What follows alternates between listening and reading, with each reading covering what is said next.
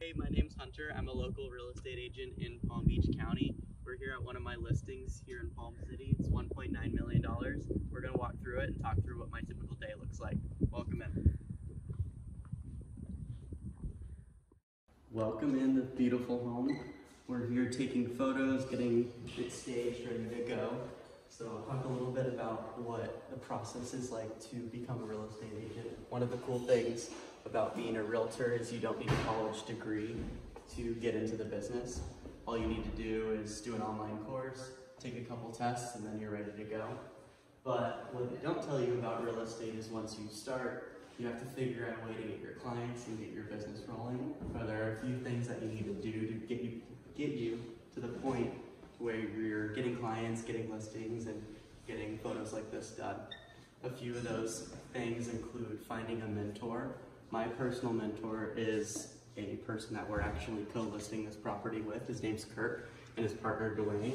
And they took me under their wing when I was about 14 or 15 and taught me the business and got me to the point where when I turned 18, I was able to get my license, graduate high school, and start selling homes right out the gate. So it's worked out kind of perfectly. And I'll tell you a little bit about what a typical day in my life looks like.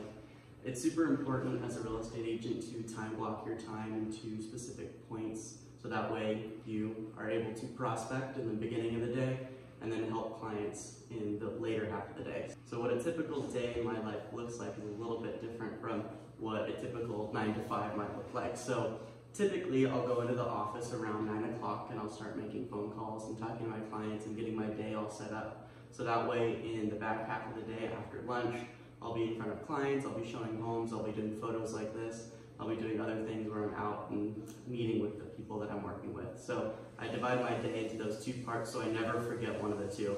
If you're showing clients all day or if you're working with clients all day, you're gonna forget to call your clients in the beginning of the day to get everything set up and ready to go. So you have to kind of balance those two things to make it happen smoothly and seamlessly. So a huge part of my business and my career is finding my clients and making sure that I'm in contact with as many people as I can be. And the way I can explain this is it's like when you're working as a server at a restaurant. When you're working as a server, you're worried about getting people their food, taking orders, and doing those things, but you're not worried about people coming in the front door. As a real estate agent, you're running the whole restaurant on your own. You need to worry about people getting their food and people being taken care of, but you also need to worry about people coming in the front door of the restaurant. So I don't just get handed clients all the time. I don't get handed listings or buyers to work with. I have to go out and find the people that come in my office or come in my my contact list so I can call them and figure out a way to help them out. So there are a couple ways that I do that. One of the ways is I go out and I grab dinner or I go out and hang out in the community and I meet people naturally by meeting them at restaurants or meeting them in the community I live in and making friends. And I can turn those friends into clients by figuring out when they want to move, how I can help them, and just if they need any real estate advice in general. Another way I get my clients is I buy leads from Realtor.com and Zillow and other websites like that. When a person is looking online at homes, they're going to click around online, and when they ask for information, their information comes to my phone and I can call them and get them the information they need.